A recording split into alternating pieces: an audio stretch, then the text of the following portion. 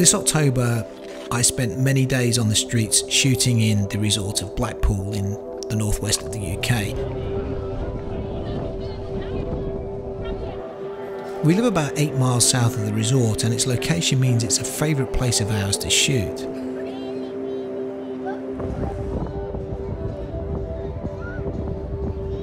We'd been away for most of the summer shooting in other areas, and Blackpool was put on the back burner for most of the summer.